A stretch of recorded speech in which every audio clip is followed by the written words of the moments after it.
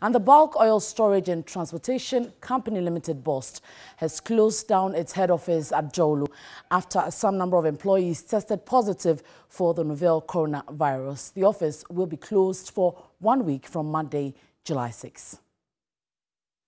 A statement issued and signed by the Corporate Communications Department of BOST indicated that the cases were detected after a mass testing of staff was conducted at the head office when an employee of the IT department tested positive for the virus. Staff who have tested positive are also expected to begin self-isolation immediately.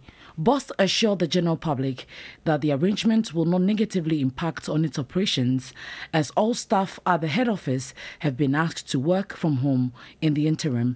Malika J. is the General Manager, Corporate Communications and External Affairs at BOST. Staff will keep operating from their respective homes and work will progress. As we speak, the depots are still loading products which are being transported to the various places to ensure petroleum product availability across the country. So that is not going to be affected in any way.